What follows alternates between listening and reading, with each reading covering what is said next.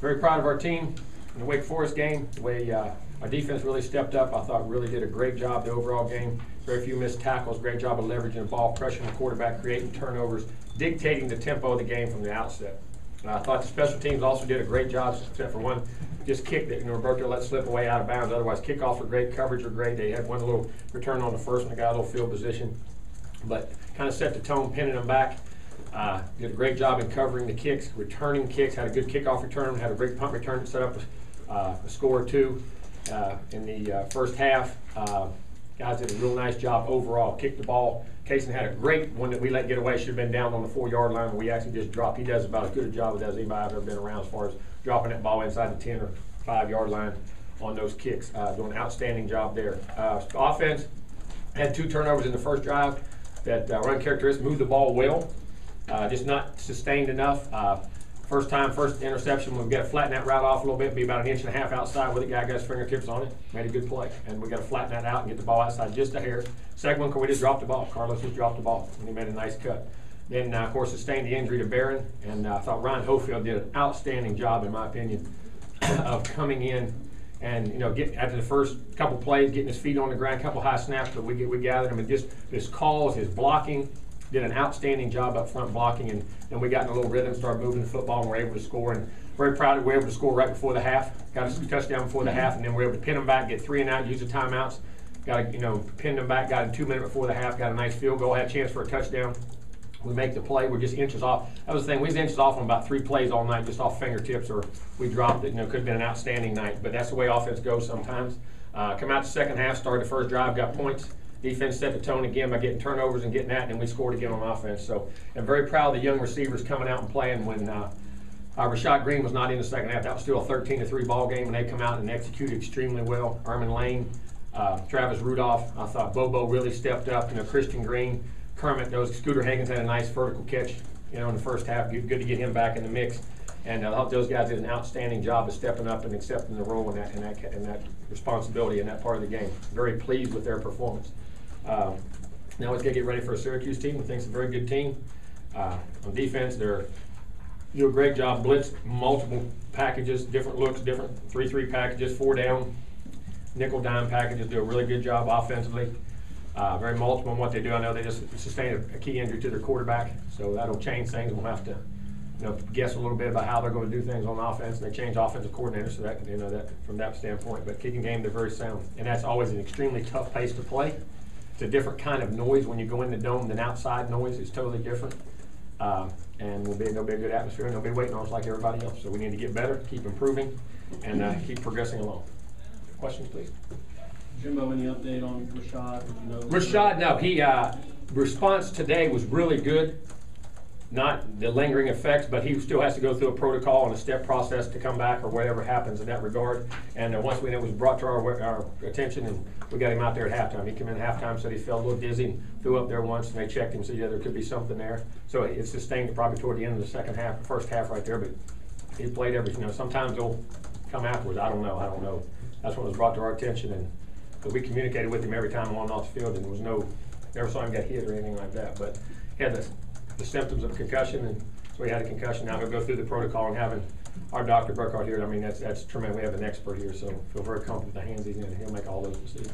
And he seems maybe better than the 2 Marios did after the Clemson game? According to, when they examined him, they do it every day. Had less, didn't have the headaches and the vision and a lot of those things. But those things, I've seen them, they say one day they're real good, the next day they'll affect later. The effects will come later. Or some guys, like Kenny Shaw at the time, I remember Kenny had one time, and after about 4 or 5 days, he was fine. I think every person's different, and every one of them's different. That's why we hired that expert to make sure we got somebody down here. We don't take any chances with any of their careers or lives. How much of a game changer is your kicker, knowing that, Who's that? Oh, okay. Sorry. Yeah. Well, how much of a game changer is it, why, when you know that you have that kind of leg? Well, it does, big time. Not only points-wise, but we don't realize the kickoff, the placement, the height, so you can get coverage, so you can dictate field position. That's something we worked on, and that's something that he had to work on because he wanted to, in the beginning, everybody said, let's just kick him out. And I said, well, something, we've got some real fast guys that are pretty big, and they can cover. I said, well, if we kick that thing real high, make them return it, and then we can, gain another, because I know it from my perspective as an offensive guy. When you get pinned inside the 20 or especially that 15, how you got to call things, you got to be careful. Because even you can't drop back, you get a holding call then, all of a sudden you're inside the 5, now you're punting. I mean, all the things change. And having him to being a weapon as a field goal kicker and a kickoff guy is tremendous. I can say he's phenomenal. His work ethic. It's not talent. I mean, he's talented. But guys, that guy puts the time and the effort in to being a great player. The work ethic, big time. Jimbo, how do you guys try to prepare when there's so many changes from Syracuse offense? Yeah. Well, I mean, your quarterback, you just go back to what they do, and you think about they can change. Got 3 days to do what they're going to do, you know, and we just got to go into research the history of what they've done and what other coordinators have done, what kind of quarterback these guys are. I think they got 2 guys. One's more of a thrower, one's a runner, and we have to prepare for all the packages. And it's kind of, I don't say it's routine, but it's kind of more the norm anymore because so many people are doing so many different things, and what we do with our guys can carry, you know, maybe some stuff you did at Clemson or stuff you did here. So they're getting so much of that run spread stuff plus pass, and they get a lot of pass stuff when they go against us and practice all the time.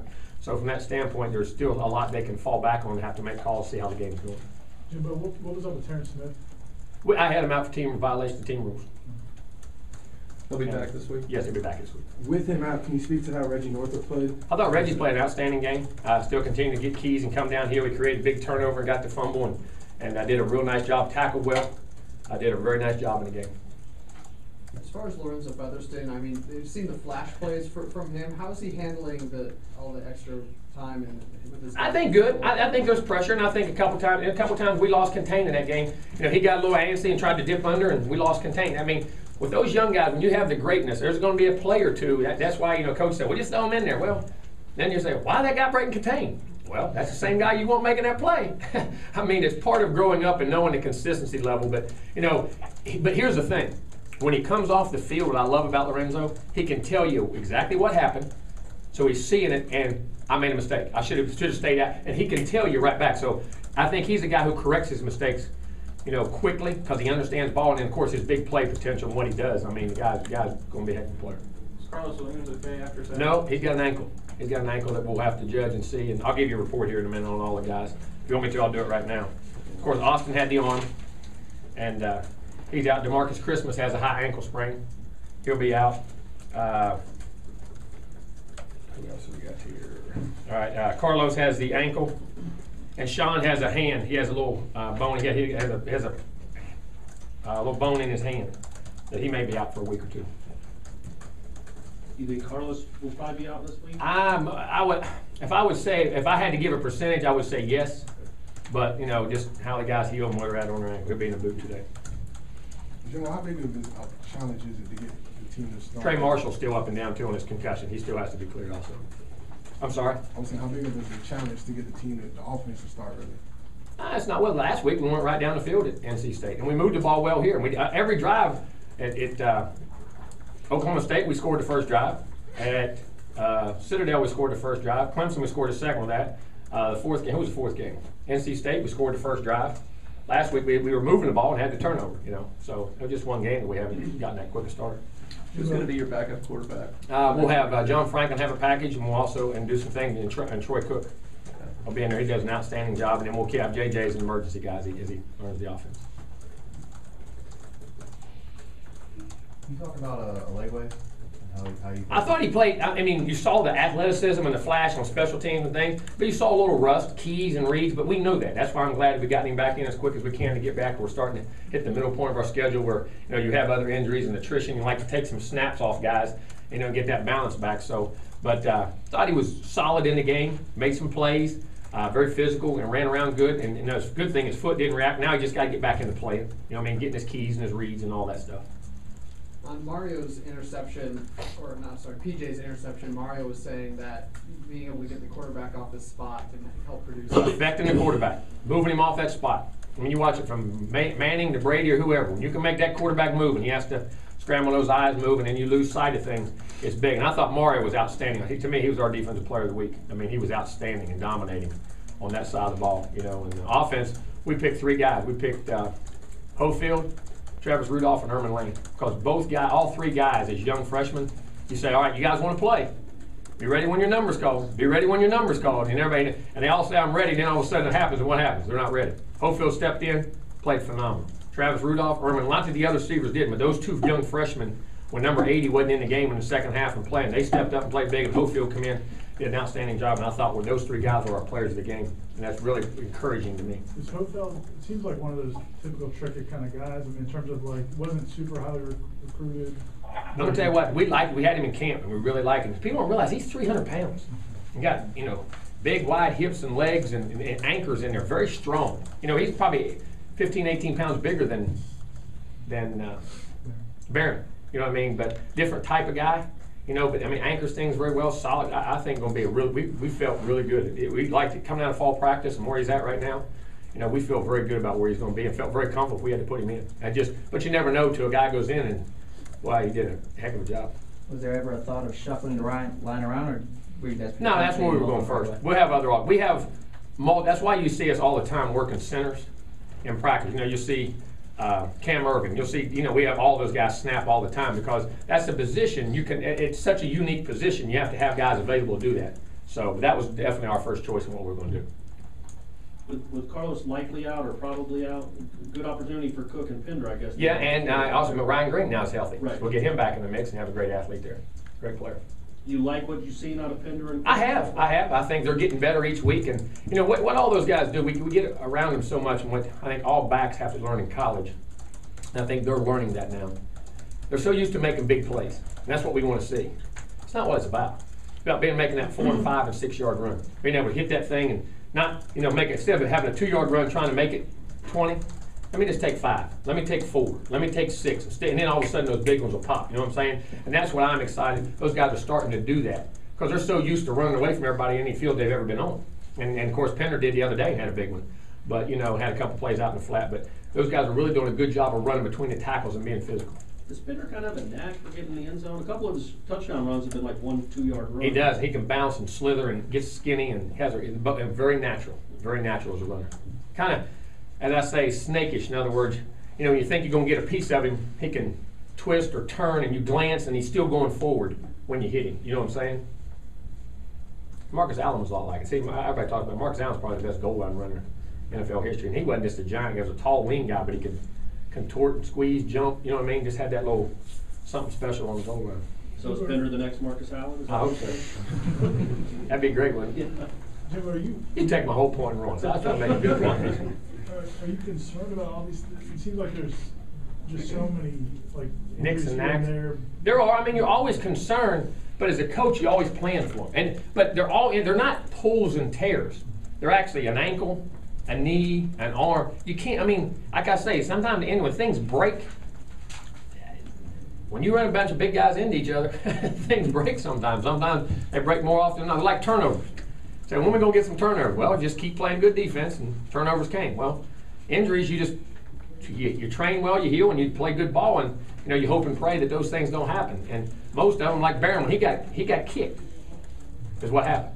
He actually was on the ground, made a cut block, and was getting up, and Cam was running by his guy, blocking his guy, and running to his guy to cut him off. As he raised up and stuck his arm up, he hit Cam's leg or knee right there, and I say, bro, I mean, that's just ball. I mean, when you get a bunch of big bodies falling around out there, that happens. But the thing I'm encouraged about is the depth in which we have. And that's why you see us practice like we do. In other words, 1s and 3s on the field, 2s and 4s on the field in fall camp. In other words, so those freshmen, I say it all, remember at the beginning, how quick those freshmen develop will be the key to us, because not only their ability to get on the field and make plays, but when guys get hurt and being ready to step up, even if it's not having a 100-yard game, but come there and give me 15 plays and be able to pick up a blitz and make a run or a catch when you have to make it. And that's why we practice to get as many of these guys ready and play them as quickly as we can, because the attrition of football now, and we're playing more and more games. And we keep adding games, need to add players. It's a lot of them. Yes, it doesn't worry me, but they just come. You got to deal with them and have a plan for Very them. different than last year. It is. I mean, sometimes the gods smile on you, sometimes they don't, but that doesn't mean you still can't have success. You got to have a plan, and everybody has attrition. A lot of upsets this weekend, Coach. How important is it to keep the team focused? It is. Now, well, there's not a greater thing to point to, is there? 11 of the top 25, 5 of the top 8. I mean, some of them heavy favorites, some in big games. I mean, I say this. That's what I say. Winning is hard, folks. Don't ever take it for granted. don't ever be unsatisfied with winning and finding ways to overcome and adapt. In our society, sometimes we want instant gratification. If things don't go like we want them to go or how we perceive them, there's got to be something wrong. No, sometimes that's just the way it is. You know what I mean? And you got to keep growing and getting better and have an appreciation. That's one thing the times we've faced that adversity, our kids have found a way to win, persevere, overcome, whether it's the offense, the defense, whoever it is. And that's why I'm very happy about our group of guys. I'm proud to coach them. I like the way they compete. You know, and the thing now, do we all have warts? Every team has warts. It's what's getting through the season. You have to keep knocking them off one at a time and keep progressing and going down the line. And I think today, again, I think it's a product of our society. We multitask, do 5 things at once, but never focus on one. And I think it's a product of our society today, not kids. I think in general. Like y'all are typing, Twittering, doing this, doing that, calling for. I mean, y'all do it. I mean, in your world, in your media world, how many things you really doing at once? How many times you just sit and work on the story and don't worry about what time it is and somebody's tweeting you and Twittering you and I mean, you know, all that stuff all the time. And the kids are like that too. That's why I talk about the clutter. The teams that can eliminate the clutter and stay focused on one task consistently. And you know, there's no more of a great example than this. And plus, there's great parity. There's players everywhere. For the second straight week, Travis Rudolph makes a nice catch and really gets down the field. Just where is he at in his development? And I've been very pleased. I think I mean, he'll make little mistakes here and there. Sometimes you may not see him because of how we teach things or whatever. But man, that guy's he's just growing. Him and Erman are really coming. And I think Juwan Harrison's going to be a heck of a player too. Just you know, they've been systems a little more through it and things. But he's just. Those 2 guys are really coming on. Very pleased with Travis. He looks for sure like no lingering effects from the foot or anything. No, I think the lingering effects in the beginning were more caution than anything. You know how you have to just trust something again that, hey, it's all right. And then once he realized it was, he's taking off. When you guys came out of halftime, he was in the starting lineup. Is there a chance he would start if Rashad couldn't play? Or we'll have to wait and see, but there's a possibility. Yes, there's a possibility in that. And anyway, we know whether we're 2 wideouts, 3 wideouts, or whatever goes on. Tom D'Angelo, you have a question? I have to, Jimbo. Elliott threatened me if I didn't. All right. Hey, going back to Lorenzo, Jim, most of the dominant defensive ends at FSU have always been around 6'3", 6'4". Mm-hmm. What does it tell? How much does it help me in 6'7"? What advantage does that give him? Well, I mean, I think length, I think vision. And now, if he couldn't bend, it could be a hindrance. You know what I mean? But this guy can bend. I mean, he's going vertical 38 inches. I mean, he's a big time. And then the wingspan of a 7'3" guy, not a 6'7" guy. That added to that. I mean, I think the width, the length, the vision, and then the burst and athleticism. He has all those packages, man. And you don't think he's thin. Well, that guy won't be. He's so fast. That's why he's so athletic. He's so fast twitch. His body's so hard. He explodes, and he's very strong. So I mean, just 3 more inches of greatness. I mean, they'd all like to have it. If you could keep the same ability that you have at 6'3" and go 6'7", you definitely take it. And that's what I see in him. And one more. Going over to Bobo Wilson. Jimbo, what did he learn from his experience over the summer and having to sit out a game? Is he a different guy from that? Yes, he is. He'd been with us. He had been, as far as every time I'm with him, being on time, being where we're supposed to be, yes sir, no sir, and how quick it can be taken away from you, and realize how much he loved it. And that's why I take a guy. Sometimes they say, well, suspend the guy, leave him home. I think it's more a punishment to dress him and stand him on the sideline, let him watch his teammates struggle, and you can't be there and you let him down. You know what I'm saying? And I think that really got to him, and he understood that because he saw him wanting to get in there with those guys. And like I say, Bobo's a great young man. You know, he just made a mistake, and he's got to learn from it. And hopefully, he will. When you looked at that number 2 receiver position after the losses, the departures last year, over the summer, what were you envisioning? Coming out of spring, I thought it would be him. Just because I thought he finished up spring very well and was doing a great job, and I felt because of his ability being a slot or being an outside guy. A lot of times, little guys like he and Kermit. The unique thing about both of them, they're not just slot guys because they got great speed, so they can go outside. All those guys are quick, but I envision him being that guy because he can run with the ball, and he's a lot more physical than you think he is. He's a tough little sucker. Thanks, Jimbo. Thank you. Jason Staples, do you have a question? Yep, got a question. Coach, I've got I'm curious about, there's been a few times where Winston has not seemed quite as sharp in terms of his ball placement in a couple of games so far. Mm-hmm. And there's been also some stuff, with some stumbling in the pocket and all that. Is there anything specifically at this point in the year that you guys are working on in terms of, just getting some things polished up, and, was that maybe influenced by some of the time off, due to suspension or anything like that? I think it's more. What exactly are you guys doing with that? I think it's more influenced by the guys around him getting to where they're supposed to be and how they're supposed to be there. And when you say placement, a placement could be from a route being carried too high and not flattened out, or vice versa. So I mean, getting everybody on the same. I think continuing to grow at that. And of course, he's let a couple balls fly. And we've had, we had a couple protection issues. We've had some protection issues that he had to move on. But still, the guy's completing around 68% of his passes. He's throwing for about 320 yards a game. The numbers are actually up from a year ago. He's actually throwing for more yards and a higher percentage than he did a year ago. So, and as we continue to grow around him, I think, if he's our biggest problem, I'm gonna be in great shape. Thanks, Coach. Thank you. Jimbo, how much has Franklin? I know you said his future was probably a wide receiver, but how much has he been working? He comes back once or twice a week. Will that be more this week, guys? Yeah, we will be, just for to make sure, and plus, and then being a wideout, so he still knows the offense. I think it's helped him. You know what I mean, both ways when he goes both places. But I mean, he's got a legitimate arm. Oh, he got a legitimate arm. He can run like the wind. I mean, he's 10'6", 700 meter guy. So from that standpoint, yes.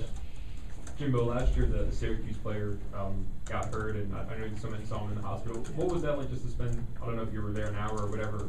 Well, I mean, this game, we're all competitors. We're all, and I say gladiators, those guys are, great respect. And I knew he was from West Palm. I didn't know he had some family who did come there. But, I mean, if that was my son or my child and he was hurt and he happened to be left behind from his team and going there, that I'd want somebody that to at least go check on him and let him know. And I just wanted to know that how much we appreciate him as a competitor and as a fellow football player, and respect what he does and make sure he was okay and let his family, because I know they were in West Palm, but they had their mom and one of them had come up there and had been with him. But just wanted to, you never want to see, I don't care how much you want to win, how much you want to win, nothing's worth any young man ever being hurt or anything of that. And I would want to, hope somebody do the same thing if that was my son somewhere. Whether it's, a minute, 10 minutes, when something like that happens on the field as a coach, how does that maybe jog your mindset and maybe take it? It does. You got to block it out. I hate to say that. You can't let yourself go there because you'll get caught up in it at that particular time in the game because you have responsibility of the other players. But it does affect. I mean, it does catch you now. It definitely does. And you don't, no matter how long you're in it, you don't get over it. Coach, two kind of quiet games back to back for O'Leary. Is he frustrated at all? Are you frustrated? No. We had a bunch of balls called to him. We had elected to go. We had a couple option routes. That one we went down the sideline to Rashad. We missed him. He had an option. The pick, got to flatten that one out. We had a couple option routes inside. We had a scramble earlier. Matter of fact, the ball that Travis caught for a touchdown, we thought that ball would go to Nick. We had about 7 or 8 things called, and that's just the way it goes. Sometimes the coverage goes that way, or reads, or get pressure, and there'll be games again. He'll catch 6 or 8. I mean, we had a lot of things targeted to him. Well, overall, the offense, I think, with Jameis at quarterback has scored on 19 of his last 24 drives or something, but it seems like it's not quite living up to what last year is.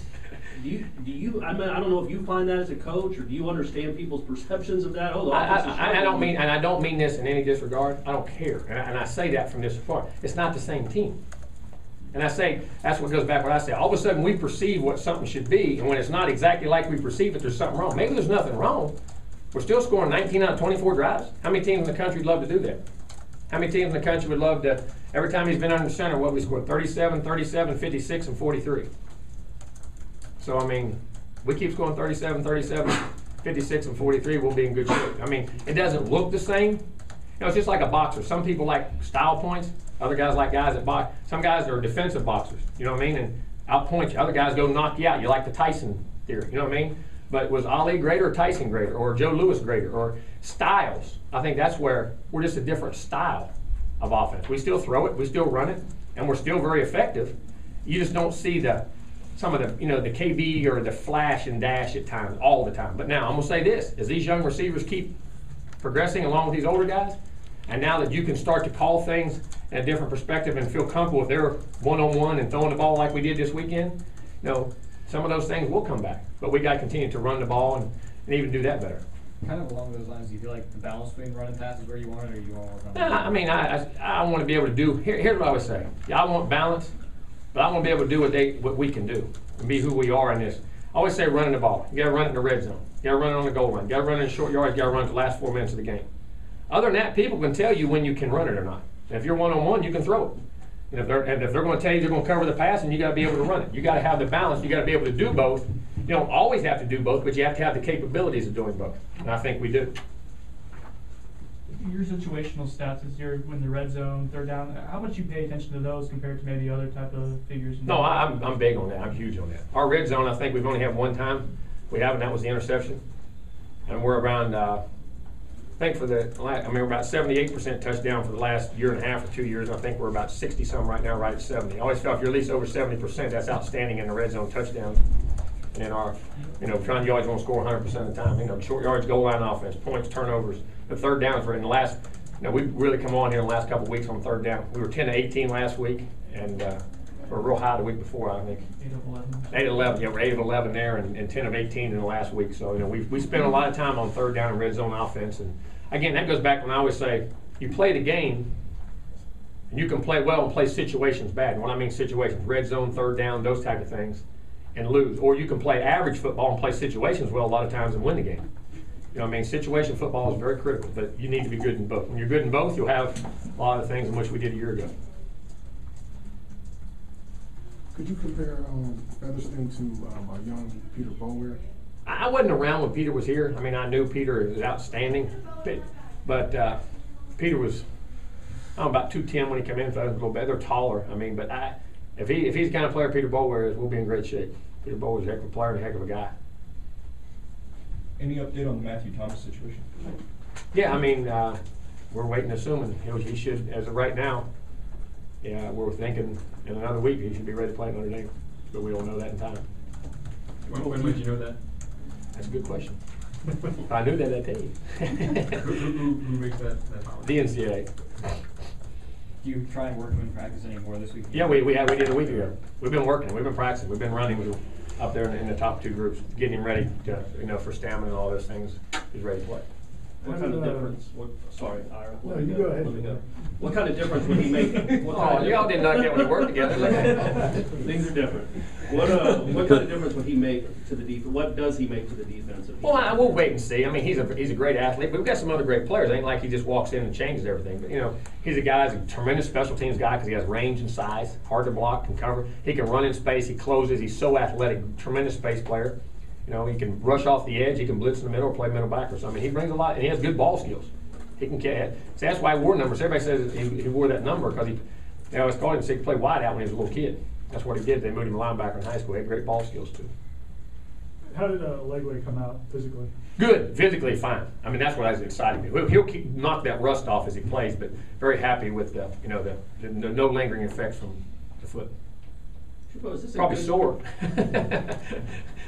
Is this a good test? Next week we know what's coming. Number 5, Notre Dame, 8 p.m. Game day will probably be here. To see how this team responds the week before a game like that? Well, I think it is. Again, on the road. Anytime you go on the road, and look and everything. How far are we going? See, people don't put a timetable on that thing. The distance matters. And I know it sounds silly, it does. The farther you go, the harder it is. You're going to a different part of the country, different. You're on the plane longer, you're on this longer, you're on that longer, you're going to a dome, you're going to a team that, plays great defense, that are athletic, they're used to winning. There's huge challenge. Being able to go win on the road is critical. Kim, would you like to see the ACC a little bit more geographically? Maybe the divisions where you don't have to travel so much? I don't care about that. I really don't. It don't bother me to go there. It's good. Don't ever get there. You see parts of the country you don't. I don't get caught up in being geographic. Make it the best leg and get it balanced out the right way. Were you bothered by the couple face masks that you guys had? The Legway and Goldman both had. Yeah, that was silly. Those are knucklehead penalties. You know what I mean? And sometimes you accidentally grab one, but there's no sense in doing that if you can. And again, you got to avoid penalties. You got to avoid self-inflicted wounds that way, and that shouldn't happen. Should never happen. How do penalties kind of affect the team? Because some teams seem to succeed with a high amount of penalties, and for other teams it's critical. Usually depends on how talented they are. I'm serious. Because what I call erasers. That's one of the things we could do last year. You absorb penalties on offense. You had so many big play potential players, they could erase those yards. You know what I'm saying? And on defense, could you have a guy, okay, he gets a big penalty, can somebody now get a sack or a pick or something like that? Certain guys you got to play perfectly. It depends on, to me, and the Raiders used to be like that. I've been on great Florida State for a history of time. All the great teams were very highly penalized teams. all during the run of the dynasty. If you go back and look at it, they were highly penalized teams. But usually so talented, they could easily make up for plays and things. And you know, because for aggression, you got to teach aggression. You got to teach being that way. But at the same time, you're just going, go as hard as you can, be nasty, be tough, but don't make a penalty, don't make a mistake, don't do this. I mean, that's a hard thing to do. You know what I'm saying? And there's a fine line, and you got to be able to coach it that way. But then you got to be able to adapt, and if you do that, you got to be able to overcome them. And usually, athletically gifted teams are ones that can do that. I've got to be athletically gifted and don't make no penalties. If and if Rashad can't go, Bobo return punts. Yes. Yes. Anything else? We're good. Thank you, guys.